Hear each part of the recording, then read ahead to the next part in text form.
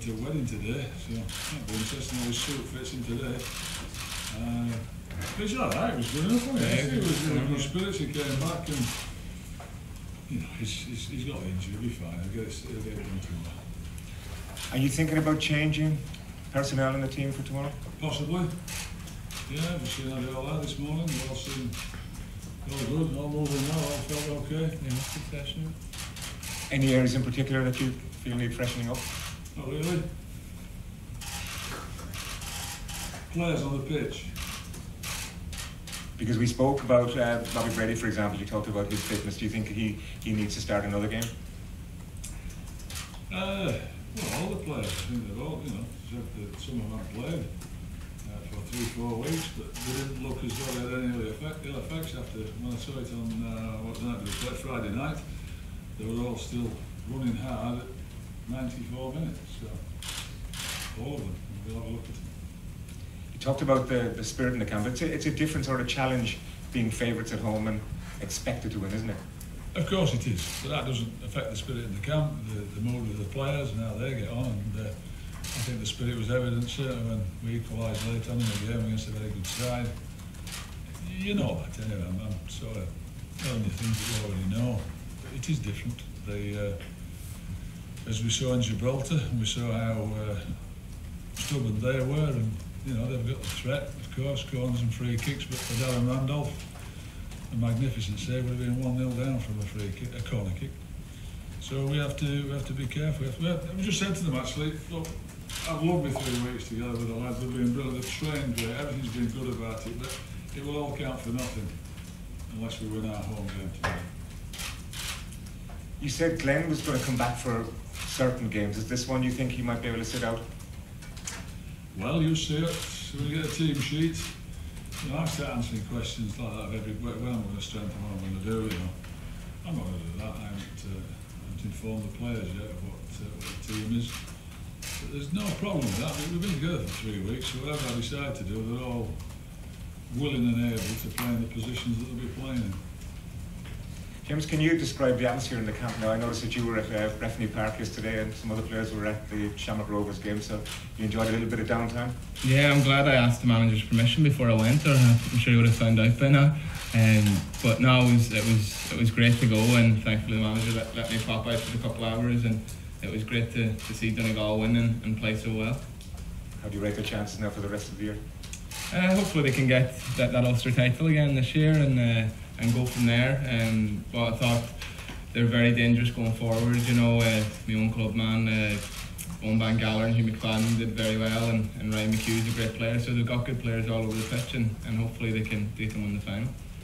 Now turning your thoughts to Gibraltar, that last game was probably a nightmare game in many respects, apart from the result for us. Yeah, it was one that we wanted to forget about as quick as possible. We got the 3 points, which is what we wanted. I think everybody expected us to win by more, but ask any of the players, that game was crazy. The wind was all over the place, and it was their first game at home as well, which made it more difficult. They were right up for it, so it was a tough night. And as the manager touched on, a great save from Daz to keep us in it, and we got out of there with 3 points, and we've got to prepare the same again at international level. It's a cliche, but there's no easy games, and we have to make sure that we're fully prepared, and all 3 points tomorrow as well. I get a sense that the game against Denmark, we've played them so often and all that, but people were very impressed with the way in which we went about our business, and obviously delighted with the result. Do you think that would be reflected in the crowd? Did you get a sense from being around the place yesterday that the nation is taking to this team again? Yeah, very much so. Yeah, walking, the people of Donegal and even the people of Tyrone were very proud of the team, and thanked me to thank the lads for the result, and they're very happy to see that goal go in, and very proud. And I'm not just saying that. Maybe 10 plus people had them words to say, so that's good to know that the country are behind us, and it's great for the players to realise that as well. And when we're out there, we do think of the fans as well. Thank you. Seamus, hi. Just in terms of the last home game at the Aviva in this campaign, there was a real sense of the team trying to pass the ball a little bit more, certainly from what I saw, and also against the bigger nations trying to press and get after them. In this game tomorrow, given that we should have more of the ball than Gibraltar, and if we try and press them properly, do you feel we can really put on a real football performance at home? Yeah, that's what we've been trying to do since the manager's come in. You've touched on it there yourself. You know, against Georgia, it was to press them first and try and win the ball back as high up the pitch as we can, and then play from there. And at times we did that very well against Georgia. And then, especially, I think when we were 1-0 down against Denmark, we played some really good football. So we're capable of it, and we're playing at home in front of our own fans. So, you know, the result is the most important thing. But of course, we want to get the ball down and put on a performance. Yeah.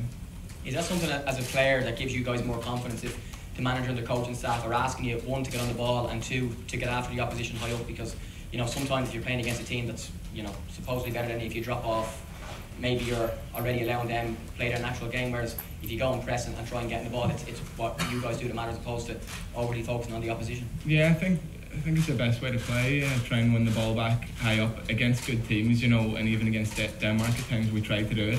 And there is going to be times where you get picked off with the likes of Ericsson playing balls around the corner. But me being a defender, if you know, we're trying to play from the back and teams are pressing, it's difficult. So that's not what you want. So if we can do that and win the ball back and play from there, then great. We saw at the last home game the tennis balls and all that stuff that went on. What would you say to the fans who are going to attend the game tomorrow? Hopefully it's a really good crowd and they lend their support as they did in that game too. But Aviva can be an unbelievable place. You played some great games over there over the years when fans are massively behind the team. Yeah, look, as soon as them tennis balls were taken off the pitch, the atmosphere went through the roof again. So no question marks about the support we have, never have done. You know, even after the Denmark game, going out to the interviews, you could still hear our fans singing. So we've got, as far as I'm concerned, the best support in the world, and they'll show that at the Aviva as well. And when they do, it's a hard place for any team to come.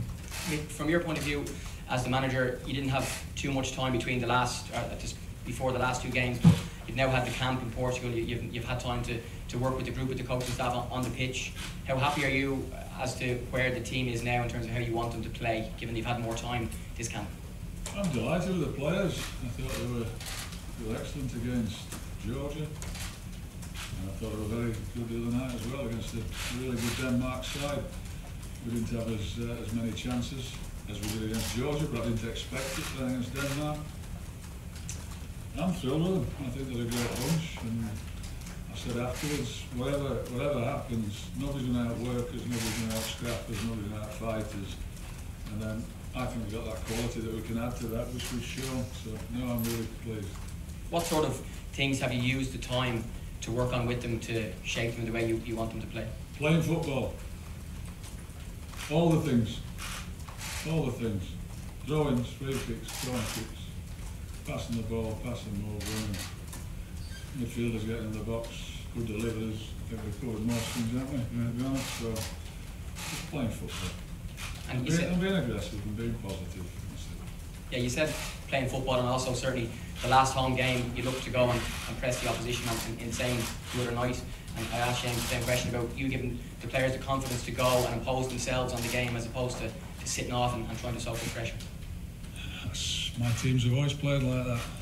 Never tried to do anything else. I said when I got the job that I wanted to have a team like the teams I played in.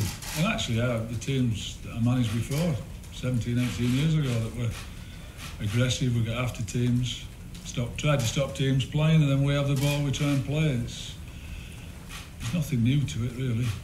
And just on the start overall, if we win on Monday tomorrow, it's 10 points from 4 matches. That would be an almost perfect start to the campaign. But as you said after the game the other night, if we don't win, you're looking at maybe 8 points or only 7.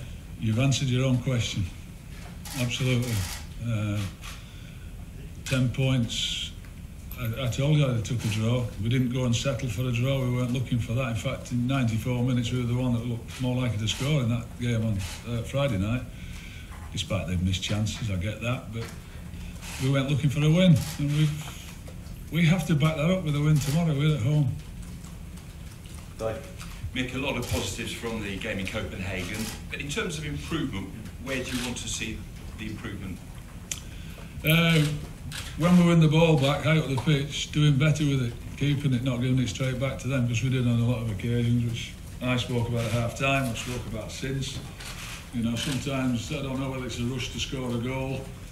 You just got to, you go from that crash bang one mentality to get the ball back, which you've got to have, that real aggressive, then to, pulse rate needs to come down a bit and calm down. we passed the ball to each other. So I thought we did the first bit really well. Second bit, not as well as I liked. But they're playing against a team that they went closing the ball down as well. I think if you looked at the two stats in terms of how far and how hard and the sprints that both teams ran, it was a real competitive game there on Friday. You've had so little time. Is there anything in today's training session that was geared towards that, or is it just you haven't got the time? The only thing that was geared towards it was the fact that we had the wide height, which is to move the ball, move yourself, 3 touch, so you have to move the ball quicker. That was the first half. You've probably gone when we just reverted to all in and just a normal game. But in relation to the game tomorrow, no, nothing. Josh Cullen obviously is on the fringes, is yet to be captain of full international. Yeah. Is that part of your thinking at all tomorrow? Josh has been excellent and has made a real valid case to get a game. But then you could argue that the midfield players have been as good as any part of the team. Certainly Glenn Nealon has, when he's played, he's been excellent. Connor scored the winner. Jeff scored the winner at, so making a case for him is fine, but he's making a case for himself up against some really good players. I think he's impressed everybody, Seamus, and Josh he's been very good. Different class. What do you like about him, Seamus? He's just very brave. He wants to get on the ball, get the ball taken over, winning the ball back and passing it forward, and he's been very impressive, and he's a great lad around the camp as well. But he's a very good player, and I think he can go back to West Ham and hopefully he can play there. He's obviously one of the younger boys. In terms of one of the more experienced men in the team, Shane Duffy, you've known him for several years. He just seems to be getting better and better. What is it about him, do you feel, that has improved in recent years? Yeah, he has been getting better, as you said. He's willing to learn all the time, even now. Like, if he plays well or he doesn't, or if he makes some mistakes, he's willing to work on it, learn on it. He never for 1 minute does he think he's made it. So that's what I like about him. He keeps working hard, and he's always had that. But his confidence on the pitch was there for everyone to see against Denmark. He took the ball out of the sky one time in the middle of the park, and he done well until he gave the ball away. Then, do you remember? Were you surprised? I was surprised he took it out of the sky. Yeah. Fabulous. But then he gave it back to them. But no, you can just see he's playing with confidence, and when you get deliveries in the box like that, in both boxes he's great. So fingers crossed he can continue to improve.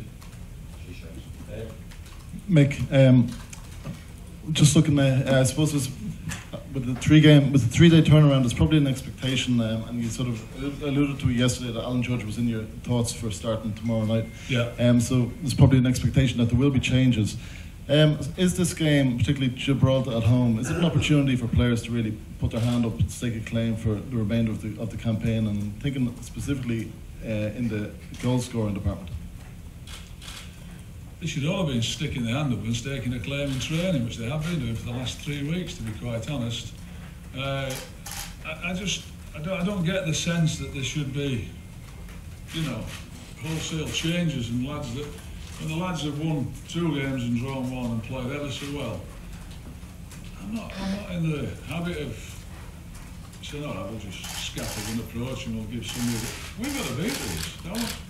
What I think is the best team on the pitch. And I know I've got adequate replacements for the ones, good replacements, the ones who've been playing. But they've been excellent. And Georgia had there,